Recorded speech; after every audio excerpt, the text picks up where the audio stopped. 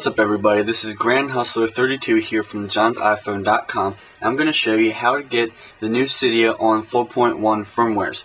It is very simple. All you have to do is download the file that is in the description. Once you do that, just open up iFile, go all the way back and go to VAR, scroll down to Mobile, Library, and Downloads. If you do not have a Downloads folder, just make a folder called Downloads with a capital D. Inside of there, just place the Cydia deb file and click on it, and you will have these, and you want to click on Installer.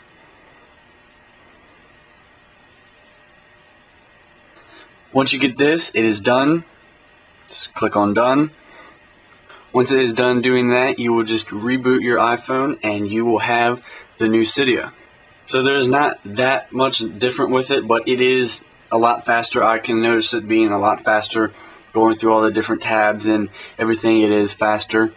And to prove that this is the new one, when you go to settings, you will see that you have these options now, which I hate snow and all those guys that work on the jailbreaks have showed off that this is what is on the new 4.2.1 firmwares if you have an older device that is able to be jailbroken.